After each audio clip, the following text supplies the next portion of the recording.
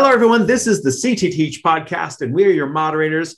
I am Christopher McClung, and this is Grant Ermis. Howdy ho. Hi. And so this month we are highlighting the foods industry, and we are excited to share with you our guest panelists of culinary educators and professional chefs.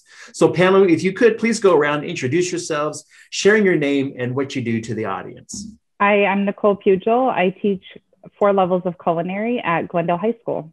Yeah, I'm Chanel Tate. I teach culinary art level 1 and level 2 at Citrus Valley High School in Redlands, California. Hello everyone, my name is Juan Guzman. I am a curry sous chef at Spotted Hen and chef and owner at Satisfied.LA.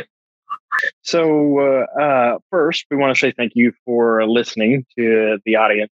This podcast was created in partnership with the California Department of Education. And the purpose of this show is to bring forth relevant and an in-depth discussion regarding teaching, education, mentoring, and most of all, career and technical education, or CTE. Awesome. So we're going to start this podcast out by first playing a game. And so to be fair, those of you who listened to our last episode, we played a game to where the panelists did not know a lot of the answers. You remember our mushy movie game? Mm-hmm. And part of the reason that they didn't know that is because they couldn't see my screen that I had shared. Evidently, they just kept looking at the background of whatever panda I happen to have up at that moment. So for this one, we're going to play a game, and let me know first of all if you can see my screen, and hopefully I do it right this time. Yes. All right. Now we're on a roll. So this game is called That Looks Good Enough to Eat. And the way it works is I'm going to show you a series of pictures containing food. However, some of these foods have been tampered with for advertising purposes, and your job is to recognize those fake foods and say one of two things. Either that looks good enough to eat, or there's no way I would eat that. And for every correct answer you'll get a point. Grant, if you could do us a favor and maybe kind of best you can keep track of tabs, and he's got his iPad out, he's ready to go. So again, you're going to say either that looks good enough to eat, or there's no way I would eat that. You guys ready? Get this started. So here is picture number 1. And it is a picture of pancakes, which looks like some voluptuous syrup being poured on them. That looks good enough to eat. That looks good enough to eat. There's no way. I'd eat it. So we have two that looks good enough to eat.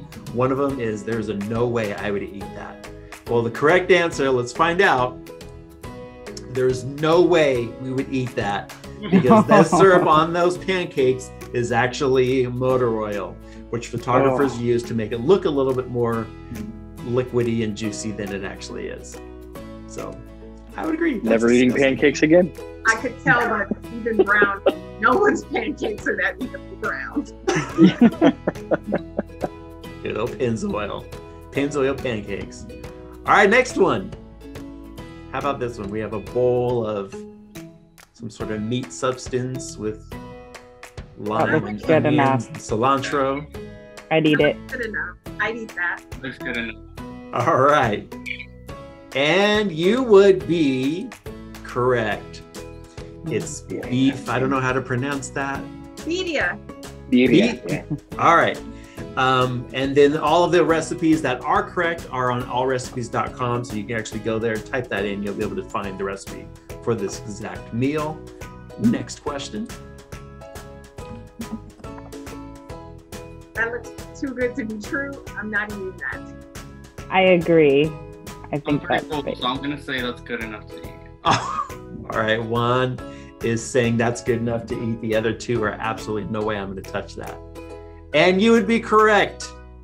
That is, one would have some serious indigestion after eating this one, because it is a potato that has been sprayed by steam or fire hydrant or something, and they do that to make it look like it's more steamy in the photographs. I think I'm really hungry. Which is kind of gross. That almost looks like a mint leaf on top too. Am I wrong? Yeah, it does a little bit. Little basil or something. Yeah, it definitely does a little bit. All right, next one. How about this? I'd eat it. Looks like some kind of fish I would eat salmon-esque thing. Some salmon with some jasmine rice, maybe. Find out. You would be correct. That is a real meal. Nice. A real photo of a real meal. And it was salmon. You guys are correct. By Healthy Nut or Health Nut. Next one. Does that. So we have a picture of some barbecued chicken. It's got some thick, good-looking barbecue on there. I'd say no. Yeah. I wouldn't eat that. Chanel's taking a closer look. I say no. No. True. We have 3 no's. Okay. So 3, there's no way you would eat that. Well, let me tell you something. You would be correct because that's actually shoe polish on there. So they take barbecue chicken, rub some shoe polish on it to make it look like it's nice and charred. And in my opinion, that is nasty. Probably a little. All right, next one. How about that? Does that look good enough to eat or there's no way? So we have a glass of ice cream. I don't know what it is. Something. Some kind of liquidy smoothie-esque thing with a strawberry and a kiwi in it. I'm going to say yes. It's good enough to eat. All right. I wouldn't eat it. It's too good to be true. I would not eat it. So Chanel and Nicole, once again, nope, they would not eat it. Juan is diehard to eat anything that we show him at this point. Well, Juan would be the winner this time because that is a real recipe Yogurt. by Carmen Fryer. She is super easy. Fruit dip is what she's created. Again, it's on allrecipes.com. Looks fantastic. And I'm starving at this point. Next one. Yeah. This can't hurt. Bowl of cereal. Automatic no. Can't tell. It's not quite Chex. It's maybe a Quaker Oats, some sort of cereal. I wouldn't eat it. All right. So is that 3 would not eat? That's 3 no's. 3 no's? All right. Let's find out. The answer is Come on, all the way. that is glue. Not milk, Holy goodness. glue. So what they do is they take glue, put it all over that bowl, and then they plop the cereal in there to make it look like it's thick, creamy milk. But also it helps so the cereal doesn't get soggy when they're taking these photos. And that was also being nasty. Getting towards the end here, how about this one? It's like some cups of strawberries and granola maybe, some whipped cream in there. I'm going to say no again. I'm going to go with yes. Good enough to eat. All right. Chanel, how about you? I'm going to say it looks good enough to eat. I'll be Team Juan. I'll eat it. All right. Let's see the answer. The answer is you would be wrong again. That is not whipped cream. That is shaving cream. Wow. Oh. That's exactly what made me say no to the last one. I'm always skeptical of dairy products and shoes. They never use the True. Yeah. So shaving cream, again, it doesn't spoil. It doesn't make the food all soggy. Kind of keeps that perfect form in there for those photographs. All right. How about this one? Can't be harmless. Just a burger with some cheese and bacon and some onions. Oh, I'm not an onion person. diehard burger fan. Yes, I'd eat it. Yeah, All right. Same. Okay. Is it too good to be true? Let's find out. You are correct. It is not too good to be true. It is a bacon, egg, and avocado burger by Love to Cook 32. Again, on allrecipes.com. I believe this is our last one. Just a piece of chicken. Nothing can hurt that. Piece of chicken. Some oven roasted chicken. My last no. No. Nicole? I'll say yes. I'd eat it. So we have two no's and a yes from Nicole. She would eat this oven roasted chicken. Well, congratulations, Nicole. You have got yourself a tummy ache because this chicken for advertising purposes, they actually shove it full of paper towels or cotton balls or whatever they can do. And then they heat it up super fast and sew it up to make it look nice and plump, even though it's really a disgusting chicken full of paper towels and cotton balls. Gross. So that is our game. Grant, who is our winner today? Tabs looks like, ooh, we might, oh good Lord. We have a 3-way tie for first place. Wow. Nice. Everyone got 7 correct. We're professionals. That is good. So we'll go with everybody as a winner. Give yourself a pat on the back. Well done. That's awesome. You guys have Good spotted. job, Colin Juan. So Thank you. Good job to you. out of the 10 images of pictures, you guys got 7 of them right, which means 3 of them you would not want to eat. Very cool. Very cool. So now that we know what you will eat and what you won't eat,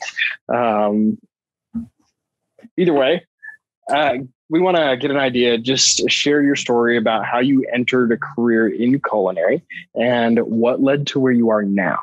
So we can start with anybody, just kind of popcorn out. Where'd you start? How'd you get there? And how did it lead you to where you are now? I'll start. How did I get where I am now is anyone's guess. I initially, I graduated in the midst of what I would say is a recession at the time, the last recession. And it took me the full 12 years of my education to realize that I had a passion in cooking, and that it was even a career road path. Because growing up, I had always been pushed towards white collar careers. And so I went the traditional route. I attended a 4-year university, I graduated, and as soon as I crossed the stage, I signed up for culinary school. I had been accepted straight out of high school, but I was too afraid to move across the country away from my parents. And once I graduated from college, I said, forget it. This is what I really, really enjoy doing. I've delved in and gotten some experience, and this is what I want to do. This is my passion. So I went to culinary school. I started working in the industry. A few years in, I worked in corrections. I've worked in catering. I've worked in restaurants. I worked in mass manufacturing. And now I'm teaching the future students of our industry. And happy to be doing it because I love it so much. Quite a path.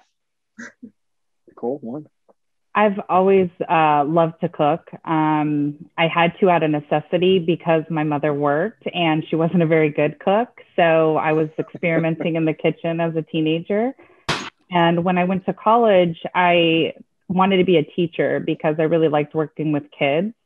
And I found a major that was kind of an umbrella major where you teach kids life skills, things like child development, culinary, fashion, and landed a job out of college teaching culinary and loved it, got to dive a lot deeper into my subject matter and started training students for competitions. And I myself got better at my knife cuts and things like that because I didn't go to culinary school. And I've been doing it for 14 years now. In the program, we get a chance to cater events. So I've gotten some experience with that. But my culinary skills have definitely evolved as I've grown older. And I love every minute of it. So I myself got started in high school with Chef Nicole. I started off as a sophomore in her class due to the fact that I did not show up to pick my elective. So they threw me into a cooking class. I remember the first thing we ever made was pancakes, and I was just so excited to be able to learn how to create my own breakfast, lunches. The more we progressed with our class, the more, advanced our food got. I joined the CCAP, as she mentioned earlier before the podcast, and was fortunate enough to get myself a scholarship to Le Cordon Bleu. So I got my associate's degree in Le Cordon Bleu. I've been having the blessing to work in really well-known upscale restaurants, which has really developed my palate and my skills. Mm-hmm. And I believe through the hard work and the time that I put in is what got me through where I am right now, which is a sous chef and a proud current owner of Satisfied.LA. That's awesome. Cool. Yeah, that's Those really are cool. 3 really different paths. Yeah. Kind of neat though. Yeah. So Juan, kind of divert a little bit. Can you talk a little bit about what Satisfied.LA is? What is it that you do? And Satisfied.LA is my baby. So basically, I started in 2018 in my best friend's apartment. Due to the fact that I was very unhappy at my job, I started doing meal preps, basically. Just people that I knew. I would go out to like barbershops and be like, hey, I know you guys are tired of eating tacos down the street. How about you let me cook for you and bring your lunch every day? You know, I'm not working. I will deliver it to you by 12 o'clock. From there, I had people tell me, you know, I'm having a big party. I would like for you to cater it. I started doing that. I got into the catering business as a full-time job, and I fell in love with it. So my vision for Satisfied is to turn it into an upscale, kind of like luxury fine dining type of catering. So yeah. That's cool. That's a great business to have. So, you know, and I love that you brought that up, as, you know, people are asking you to do more meal prep, and people I feel like people are more open to wanting, you know, to people helping them prepare foods and whatnot. So that brings us to our next question. So, you know, we've been dealing with this pandemic officially for a year now. And I think some of the biggest industries that have been affected by the pandemic has been medical, us as educators, and definitely the food industry. So can maybe each of you just share, like, how has the pandemic affected your careers as culinary artists? And then what plans do you have, or do you think you hope to have, like, as the year progresses and we start to, you know, fingers crossed, start to return to somewhat normal of a life? Yeah, well, education has been hugely affected. I had to shift gears and brush up on my technology skills as we transitioned to distance learning, where students were learning how to cook online. And I was fortunate enough to be able to continue doing my job, but it definitely looks different.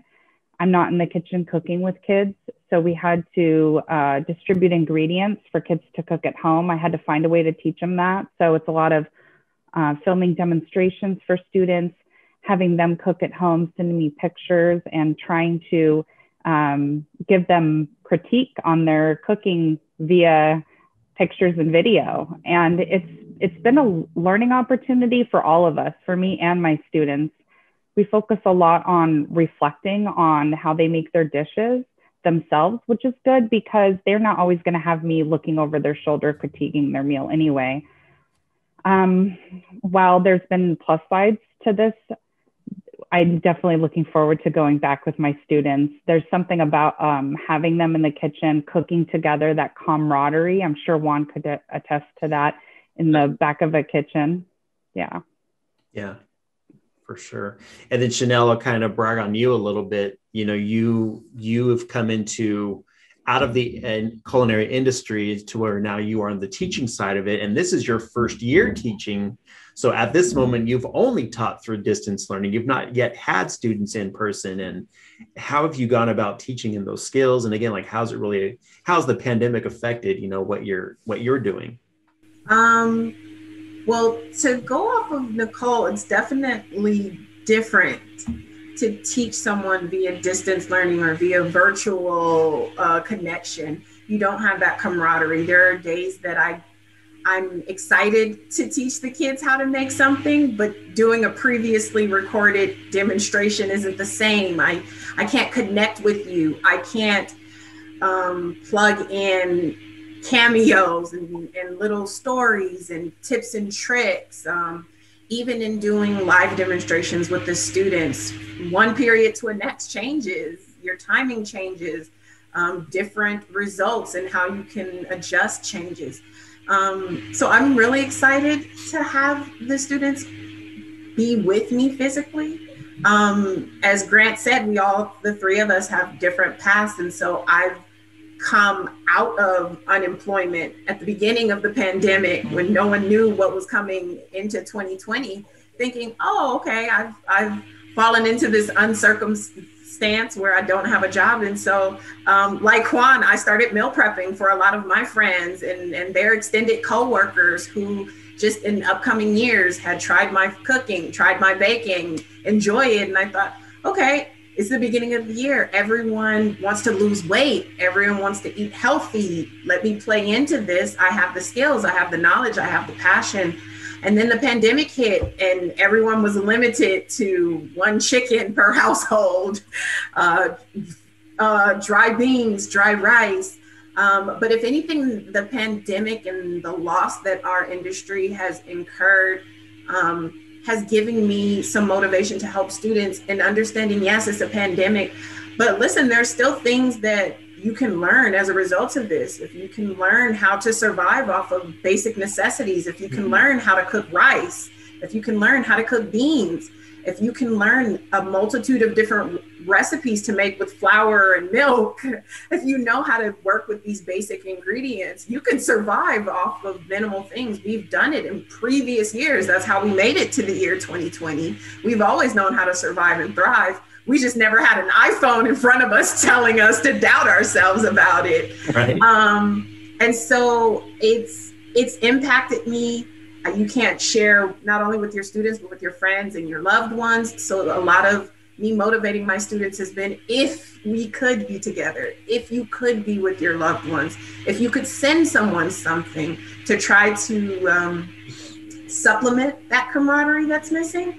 But I'm definitely faithful that of all of the industries that will bounce back once we do return to normalcy, once we do start to come out of the pandemic level by level, tier by tier, culinary and hospitality will definitely bounce back because everyone wants to travel. Everyone wants to enjoy eating with their loved ones. Everyone wants to feel comfortable. And what brings people together more than food?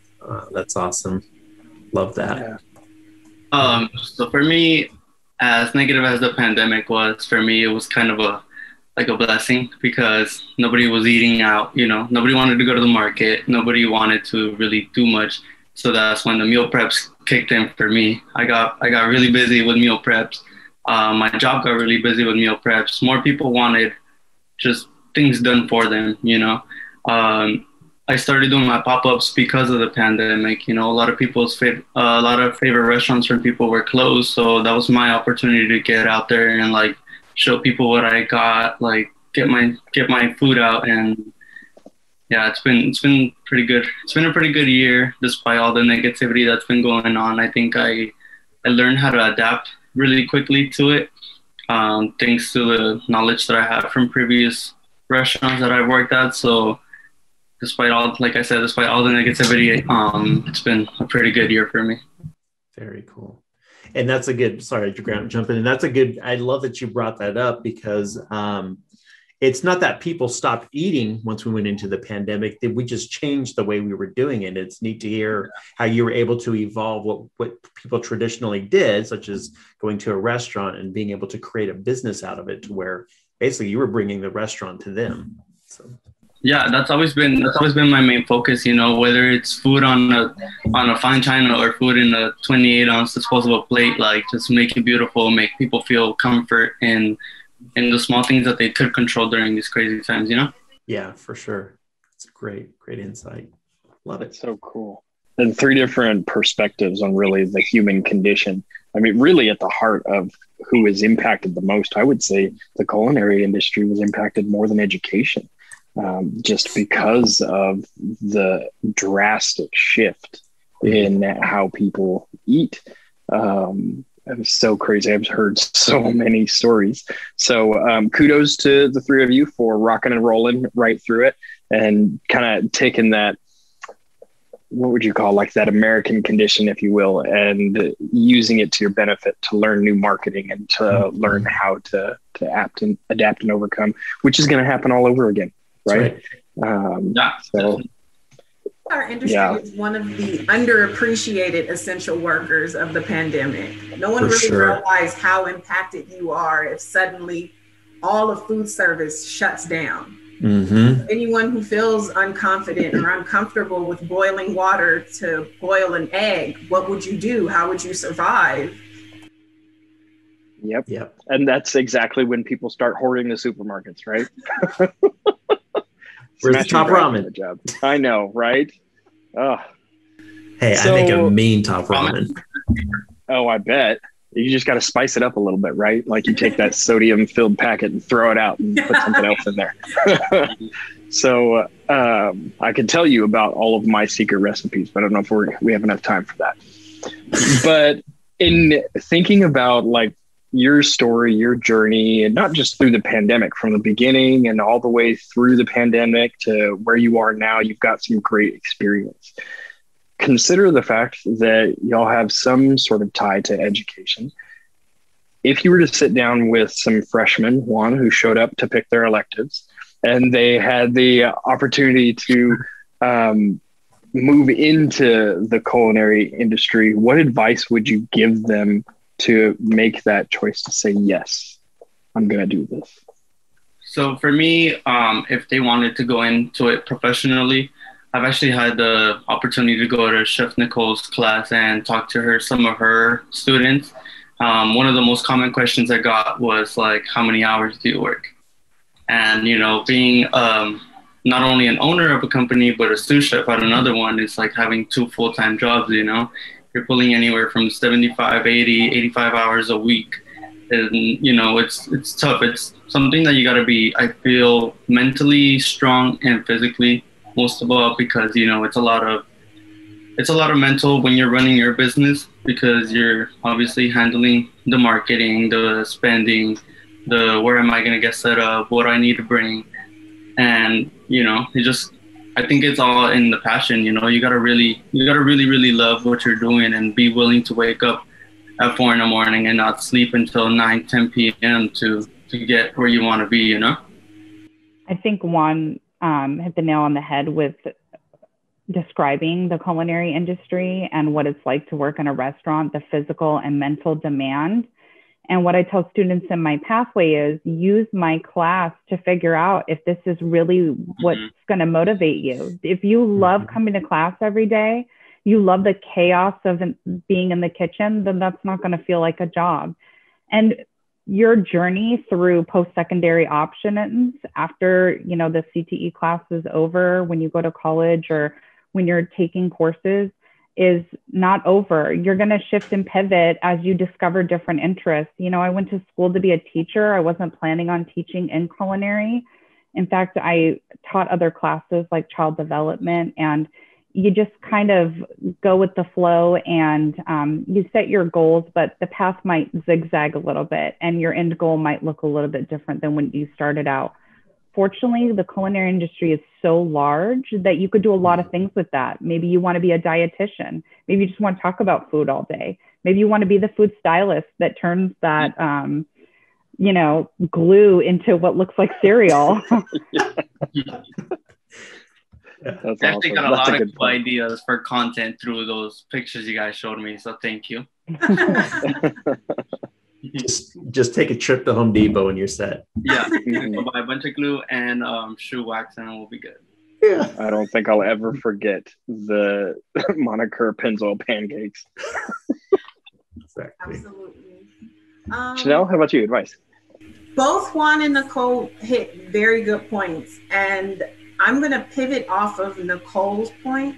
I always like to tell anyone, whether it be a student or an adult who wants to get better at cooking, who wants to go into the industry, find somewhere that you think you want to work. If you like the food, go in and ask if you can walk around, if you can stage, if you can get an internship. Go in and get the real work experience, because I'm controlling this environment as a classroom, much in the same way that another chef will control their kitchen. But each one's going to be different. Your first period's different from your second period. One chef, the way they run their kitchen is different from another chef. Everything's going to be different. But the best way for you to really find out if you're interested, before you even sign up for a program or for a class for financial aid, get that free experience. See if you want to wake up at 4 a.m. on Christmas so that you can go feed a whole lot of people who you will never see their faces, right, while you're not with your family on Christmas, to then get home, be tired, and then maybe have enough energy to spend with your family, to not want to eat the Christmas meal because you just finished cooking a whole Christmas menu. You just want to spend time with your family, or you've worked, like Juan said, an 80 or 85 hour week. Back when I used to work as a cook in the prisons, I would work these graveyard shifts, these extended overtime shifts. And at the end of a week, I'd go, why do I feel so antsy? Why do I feel irritated? Oh yeah, I haven't baked anything. Let me go bake something. So I would leave my full-time job in the kitchen to go home and get back in the kitchen to de-stress or to relax or to feel more at ease. And that was something that none of my other prior jobs and work experience fulfilled in that way for me. I would leave my office job. I would leave my barista job. I would leave whatever other field it is that I was working in outside of the kitchen, because I went in and out of the kitchen over my career path. Whatever it is that I did outside of the kitchen would still lead me right back to the kitchen. So when it came the time when I was unemployed and I said, okay, well, what do you want to do? I said, okay, well, at this point, I know I want to be in the kitchen. It has to deal with food.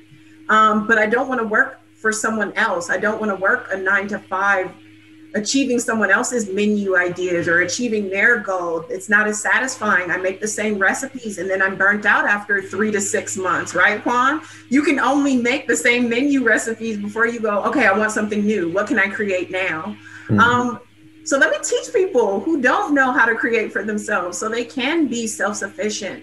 Teach kids so they don't have to depend on a dollar menu. As a struggling college student, you know what ingredients to put together to make sure that that top ramen that you pick up actually tastes better when you get it at home and in your bowl. So that's my advice. Get out there and experience it for yourself. My experience, Chef Nicole's experience, Chef Juan's experience, all going to be different, and we're all going to advise you in different ways. But only you know what's really going to satisfy you and fulfill you. So get out there, try it. If you don't like it, you tried it. You didn't like it. If you thought you didn't like it, it will stick with you, and you'll remember it, and you'll go, like Juan said, I'm not happy with this job that I'm at. But you know what job I did really like, even when I didn't like my pay rate or my coworkers or the job that I was doing? I liked when I was in the kitchen. I liked when I could do this, or I liked, even if I didn't really know how to cook or be confident and I was just a prep cook, I liked having friends that worked the line because they slide me good food. It's a family in the kitchen. It's like one of the best families that you can be with, and they feed you creatively. It's great. I love my industry. We can definitely tell. And I think I almost heard a hint of a new course that you could teach there, in terms of like titling it like guerrilla cooking tactics, you know. And that's where you take the standard fare dollar menu items and make them into voila. And then we can have Chef Juan judge and see if they're good enough for. It's a really good topic. I actually have a TikTok page, and I'm currently doing a segment where I'm teaching people how to make healthy, fine dining meals under $10. So nice. People are loving it. People are loving us. Very cool. So number one, what is it called? My TikTok is at Satisfied.LA. Check it out. My Instagram is the same. Okay, we're gonna put both those in the description of this video. Thank you. Nice. Very cool. So this is an impromptu question. Actually, I have two impromptu questions. The first one is part of the reason why I want to put this together is because my wife and I are like diehard into Hell's Kitchen right now. Never before watched it. And I can't understand like why these people go through what they're going through. Chanel, you helped answer some of that in your last discussion, but I was wanting to know, like, is that really real? Like, do people yell and scream and like they're throwing plates around and sweating and crying and all of that? Based on my experience, it is a little dramatic. You know, they have to. That's just TV. But I have had instances where chefs use F-bombs at you, where they try to belittle you, and that's. I mean, in my style, in my kitchen at least, we don't run things like that. You know, I like to show respect to anyone and everyone, starting from my dishwasher to my boss and owner. You know, I treat everybody the same way I would want to be treated, just because I've been through that. You know, I'm only 23. I'm a sous chef. Like, it's hard for me in the beginning to like get new people who are much older than I am to kind of like take me serious, you know, because they're like, I'm 5'6", you know, they're like, who is this little kid? Look down at me, like, who are you, you know? So, you know, by me respecting not only myself but my teammates, I get to earn their trust, you know. And I feel like all that extra stuff about yelling and putting people down, you know, there's times where I do lose my cool and I'm just like, you know, like using stronger words than I should. But, you know, everybody knows that it's all love and it's all because, you know, I really care and love my job and what I do. And I like every single dish that I throw out to look perfect and be the best that it could possibly be, quality-wise and look-wise, you know. But I don't know, all that extra. That stress really comes out during the dinner rush, right? Oh, man. We're plating 300 plates that all have to look the same and remain hot in a 28-ounce cup, like, plate, you know. It's the mentality is just there, you know. And that was what I wanted to add is like that. And that's what I'm wondering. So my wife was a server, I don't know, like 5 or 6 years, right? And so we're watching this show together and she's telling me things like words, whole new terminologies I was never aware of before. And I'm like, what did they just say? And why did they say that? And just the amount of communication that has to go on in the kitchen between so many different chefs doing so many different things, and just straight impresses me about how intense it could be, but also how much you guys have to communicate with what you're doing, you know, when you're doing the line or whatever it is. Okay. It's 8 hours of behind you, hot, coming through. Oh my God, I have something in the oven. On your side, timer's going off, water going off. Don't slip on that. Can I get a dish? I need a new rag. Give me some new sanitizer. Where's 5 minutes? Where is that pot that I asked for? Where is that dish I asked for 5 minutes ago? Mm-hmm. But it is the most intense, active, and exciting environment to be on. You get on the line and you immediately want to get off because it's hot, it's packed, and there's way too much going on, especially if you're in the middle of a dinner line. But you get off of the line and you're like full of adrenaline, and you might have a couple new burns. Maybe you've cut yourself if you weren't tucking your fingers. You clean up, and a whole hour, maybe an hour and a half later after cleanup, you go out and you have food with your coworkers and you chill and you reflect and you go, all right, cool, that's done. Now what about tomorrow? Because you want to get back on the line. You don't want to feel defeated. You don't want to feel conquered. You don't want to feel like you didn't show up and pull your own weight with the rest of your team, because it is a team. It takes everyone in their station, in their element, to have their timing right, to have their seasonings right, to have their measurement right, to have their preparation right. You can't be on the line and then run out of food. You had plenty of time to get it the way that it was supposed to be. Right, Juan? You have to show up. Even if you're in the middle of a rush and you run out of things, you better believe you're going to weave. You're getting the Ramsay approach. But I will say, Chris, and both Juan has said it, but Nicole, you can also jump in too. I think that Hell's Kitchen is an old-fashioned way that a kitchen's been run. Okay. A lot of my older chefs tell me those stories. They're the ones who, yeah, I've thrown a hot pan at someone. Yes, I've thrown a knife at someone in the kitchen. Yes, I've had a knife thrown at me. Yes, I've been cussed out by my sous chef and then my executive chef and then sent back to the line. That's normal. Yes, I've burned myself and had to keep working over a hot grill. It's about tenacity though, because now it's about respect. There's so many people who have gone through the kitchen and you know this isn't the way to get to the end. You don't have to belittle people to get them to grow. You don't have to make people feel less than in order for them to produce and to perform better. So yes and no.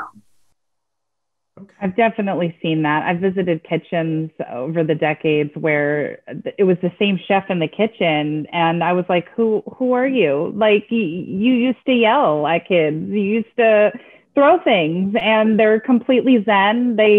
You may have to say something a couple of times to get it done. But I had one chef describe it to me as, you know, it wasn't comfortable being that way. I didn't like yelling at people. And I just thought, I can get the same result by being respectful, saying it a few times. So it's funny you say that, Chanel, because I've definitely seen that even in the same kitchen with the same chef, that attitude shift. Okay. Very cool. So my last impromptu question was, what is your passion thing to make? Some people are bakers, some people are barbecuers. What's your, if you had one meal left to make, what would it be? That's so hard. Right. It's not like I'm asking you to pick your favorite kid or anything. I'm gonna have to say my favorite thing to do is smoking meats, smoking anything from briskets to barbecue ribs. I love the details of having to burn wood for 16 hours at the same temperature. So if I had to make one last meal for the rest of my life, I would definitely be smoking meats. Okay. Very cool. Prepping my food relaxes me. That just mise en placing with my knife is what does it. So anything that requires that, I really enjoy. It is hard, Chris. I don't even have a signature meal. I don't have one meal that I enjoy making. I don't have one meal that I think I make best. But I would have to default to baking. I'm trained in culinary and savory. But I'm self-trained in baking, and that just, like Nicole said, it sends me, shaping dough, watching dough rise, making pasta from hand on the culinary side, but baking a cake and getting it just right, making frosting and replicating it. I'm a chef at heart, so I don't measure, and baking is all about precision. Baking is making sure it's consistent, that it's right before it hits the oven or before you chill it, or making sure your ratios are right so that it sets up. And that's a challenge for me. That consistency always keeps me motivated to get better. So I would say baking. Very cool. Love that about Chanel. I remember we did I made a cookbook for our school district, which was a bunch of recipes from people. And I said, Chanel, how come I don't have a recipe from you? And she said the coolest thing ever. She said, that's because all the recipes are in my head, not on paper. I'm like, oh, she's like, and you'd have to buy special tools to make more recipes. And I was like, what? Although just this past weekend, Chris, I developed a guerrilla technique for cooking because I was being lazy. And I think I have a good way to make mashed potatoes without a masher, make fluffy mashed potatoes without a masher. I need to try it a few more times to see if it's fail-proof. But yes, guerrilla tactic number 1, mashed potatoes. Does it involve 2 bowls? No, a pot and a tablespoon. That's it. Okay. All right. I can't wait to try them. Special episode coming up next, folks. Looking forward to it. All right. Well, we'll go ahead. So at the conclusion of each podcast, we like to ask for a mentor shout out, because part of what we do is we do career technical education for the state of California, but also we help teachers with mentoring and the mentoring process. And so what we ask is at the end of each episode, if you guys could give a shout out to a mentor. It could be a teacher, a family member, just anybody who has really inspired you along your journey that you really want to give credence to. I had a teacher when I was first starting out who not only taught me how to teach, but taught me all about food and basically how to get students involved in competitions. And that's the thing I'm most proud of, is watching my students succeed. So I'm going to give a shout out to her. Her name's Kathy Gayer. Thank you, Kathy. Very cool. Let's go next. If I were to pick someone, there's one chef that I had early on in the industry who really made an impression on me. He was not classically trained. He didn't go to school. He fell into it and then just loved it and kept going. And he always talked about how, because he wasn't classically trained, once he advanced to being a chef, a lot of people didn't have respect for him. And he was okay with that. He acknowledged that he wasn't classically trained. He didn't put on a showboat, but he did managed to work with people enough to earn their respect, so that even if he wasn't classically trained, they understood, yeah, you're skilled, you have the technique, you have the knowledge, you have the passion, and you thereby earn my respect. Similar to what we said earlier about how Hell's Kitchen is over dramatized. And his name is Chef Noah. He's always told me, you have to adapt. If there's anything that I can teach you, is the ability to adapt through time. You have to adapt, or else you'll grow old and the world will pass you by. And I think I always remember those words when I'm faced with a challenge in the current position, or a life challenge. If I don't know what direction I want to go in life, if I'm not sure if I'm doing the thing that I really should be doing, I want to be doing, I always think, okay, just adapt. Like, adapt to your environment and keep going. That's how you keep progressing. That's how you remain tenacious. And so I would definitely want to give him his props, Chef Noah. Very cool. Okay, well, I honestly owe this to two chefs. One of them is going to be Chef Nicole for, putting me on to CCAP. For, I wouldn't be where I am without her, because she pushed me to go from my sophomore year to my senior year of, cooking. She kind of just pushed me, I was kind of alone at that moment in high school. So having her take time of her day to take me to what was that restaurant that we went to, Chef, when you took me with the Jonathan Club? The Jonathan Club, man. That was my first ever fine dining experience. And I was like, this is it. You see that chef right there with the executive chef right here? That's me, that's where I want to see myself in 10, 15 years. So, thanks to her, I got my scholarship. I don't owe Le Cordon Bleu a single dollar, thankfully. And my second chef is going to have to be my chef, Ricardo. He was the one that I begged for months to give me my first job at a fine dining restaurant at 17 years old. He taught me everything I know now, from cutting a lemon wedge to brining and smoking and all that stuff. So thank you. Shout out to you guys. Very cool. That is awesome. You make my sentimental heart flutter. Oh, geez. I feel like we could keep talking for the next 2 hours. Yeah. I mean, there's so much in there. So I guess that brings us to a close for today. So we'd like to thank you so much. Thanks to the panel. And thank you to the audience for listening to the CTE Teach podcast. We hope you've enjoyed your time with us as much as we have with you. And we'd also invite you to follow along with us on Twitter at CTE_Teach, or on multiple different podcast stations, including our YouTube channel, all at CTE Teach. So thank you so much, and thank you so much for being here, panel. We really appreciate you. And each month in our episode, we like to close with an inspirational quote. And I thought, as we were talking about adapting and being flexible and everything that has gone on in the culinary industry, a quote from world-renowned chef Mr. Gordon Ramsay would be appropriate. And he said, "I don't like looking back. I'm always constantly looking forward. I'm not the one to sort of sit and cry over spilt milk. I'm too busy looking for the next cow." So thank you again for joining us, and we'll see you next time on the CTE Teach podcast. Bye. Bye.